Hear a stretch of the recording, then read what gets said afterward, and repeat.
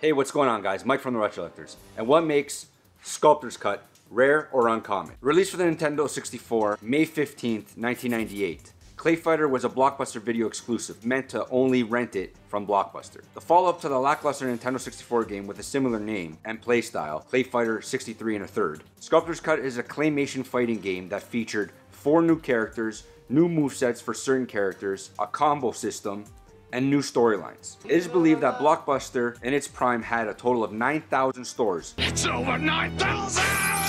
9,000? You gotta be kidding me! Each store had at least 2 copies. 9,000!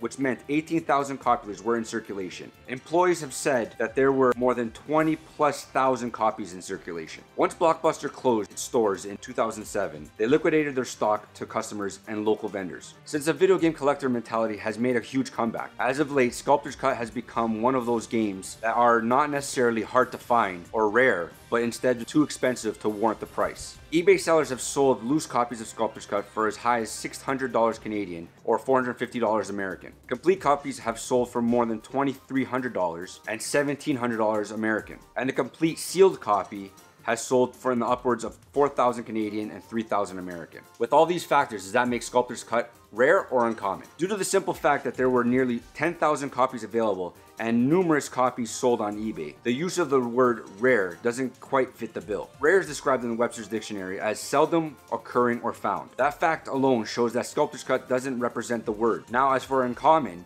the Webster's Dictionary defines the word as not ordinarily found.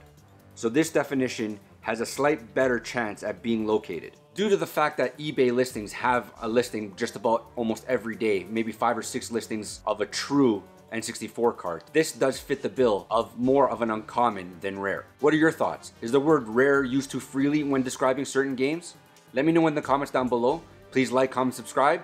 Thanks guys.